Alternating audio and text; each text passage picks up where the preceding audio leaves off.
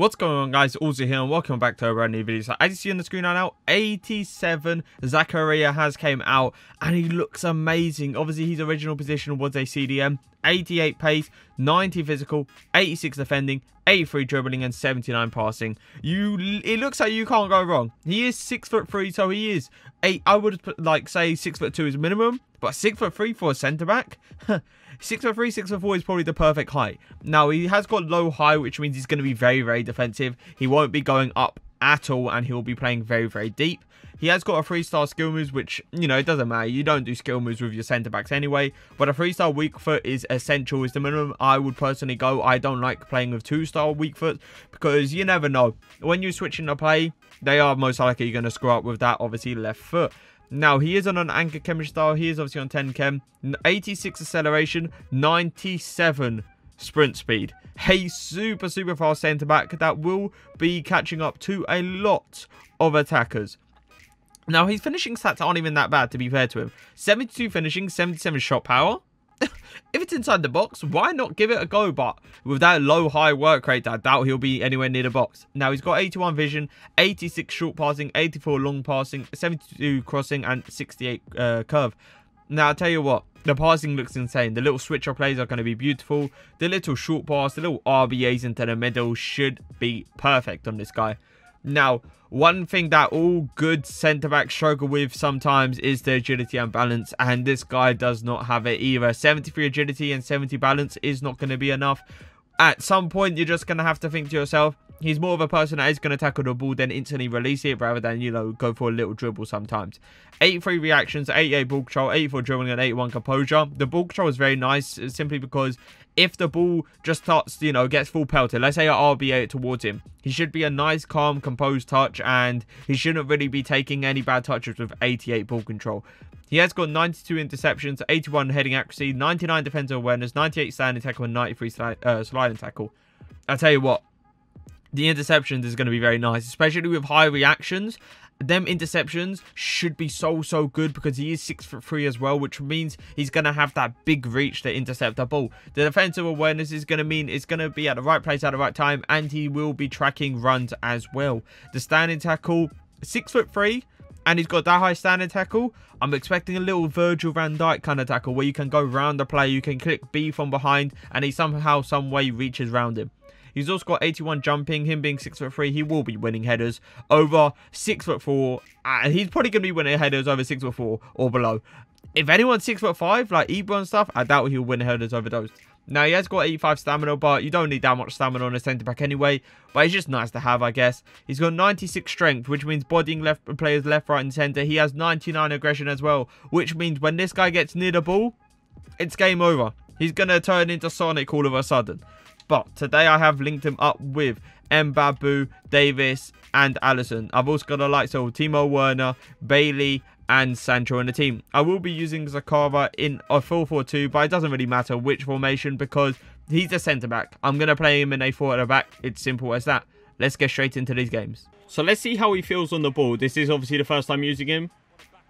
Okay, he doesn't feel too bad. Yeah, it looks like he is going to be one of those players that you're not obviously going to do them little twists and turns with. You're just going to, you know, tackle and then release the ball. On that, Zakaria, there you go. Very strong tackle. Oh, referee. What I was going to win this there was he was going to shield off the player very, very nicely. That is obviously a Serbia walking away. So we have got a big competition for him. Picking up the ball. Running with a little bit. Doesn't feel too fast on the ball. I'm not going to lie, but... Switch off play, beautiful switch off play, especially with the weaker foot. He can do one of those lofted passes all the way to the other side. It's very nice. Just catch up, there you go. I kind of pulled him out position there by accident, but then he had a very nice recovery, just going to Ezebiel's back and just instantly taking the ball with him.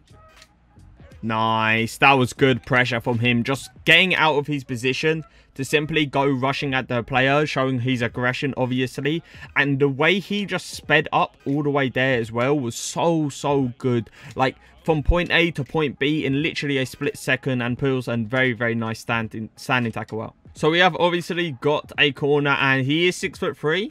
I'm not expecting him to win headers, but at the same time, you know, he's got the attributes to do it, so why not give it a go?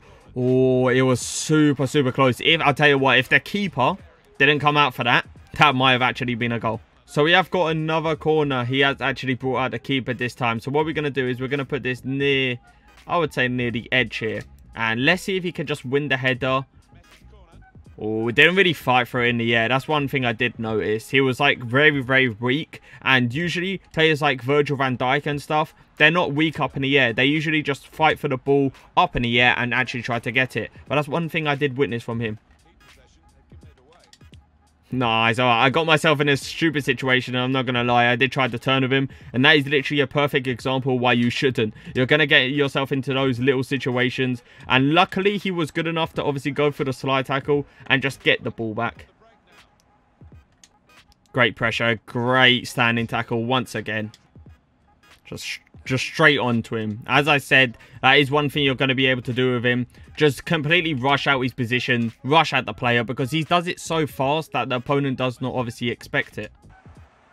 Go on. Look at that pace. Alright, I understand he didn't actually put the standing tackle in, but the amount of pace that he used just to get from point A to point B is unbelievable, and he has gave away a pen. I'm not going to lie, I didn't touch any button. I did not touch any button here. It's his instincts has just clicked. Apparently B automatically, and he's gave away a pen. Straight onto that. There you go. What I did was I backed De Jong away simply to kind of bait the player there. And obviously Zakaria is fast enough to bait players out just like that, and he's going to get an easy interception. Calm and composed. Calm and composed. That's exactly what you want. Nice. That's a beautiful switcher play. You see how there was power and accuracy behind that? Also a very, very fast dip. That pretty much means that he is going to be able to do that most likely 10 out of 10 times. Nice. That's a good tackle from him. I like his defensive awareness there. He kind of tracked back into a spot where if I did end up losing the ball, he would always be there as a backup. And to be fair, it worked perfectly. So it is time to review him. And let me say, Zakaria. A lot of people are linking this guy up with like AKANJI or even the new Hummels that came out not long ago.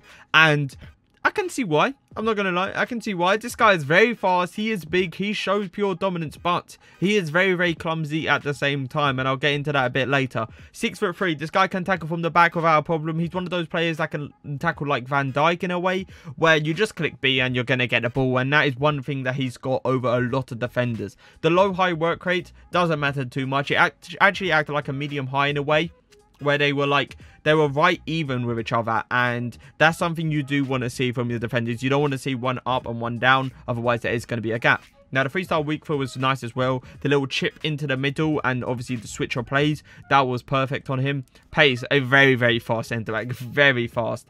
And I'm not going to lie, this guy could be one of the fastest centre-backs that I actually have used. The way he's from point A to point B in a split second just shows his aggression and pace all coming together and making a really, really good card. Now, the passing-wise, as I said, the switcher plays, a little trip into the middle was beautiful with both feet. Ball control. That's one thing I do want to get into. He's very nice on ball control. So let's say you RBA him the ball. He's never going to take a bad touch. And that is a huge, huge plus over like a lot of centre-backs nowadays. And his agility wasn't terrible, but he's more of a player that if you are going to turn, you're probably going to have to hold LT to turn to shield the ball, because I personally wouldn't trust him on, like, you know, twist and turns. Interceptions, amazing. He's got that reach on him. Defensive awareness was outstanding. Tracking runs by himself was probably the best bit that I did see. The standing tackle puts a very nice, strong standing tackle win, and I would say most of the time gets the ball, but he did give away an automatic pen that I didn't click a button with, you know. You don't see that from Van Dijk. You don't see that from the top tier centre-backs nowadays. But at the same time, all the other tackles, I'll allow him. He was good at it.